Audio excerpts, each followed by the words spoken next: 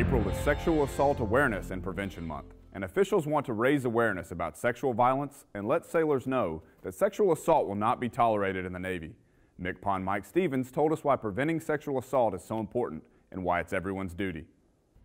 We must have the courage to intervene when we witness a shipmate crossing the line and ensure that everyone is treated with dignity and respect. We have the power to overcome sexual harassment and assaults in our Navy. Continue to zero in on excellence with good order and discipline. We control what we own. We are sailors 24/7.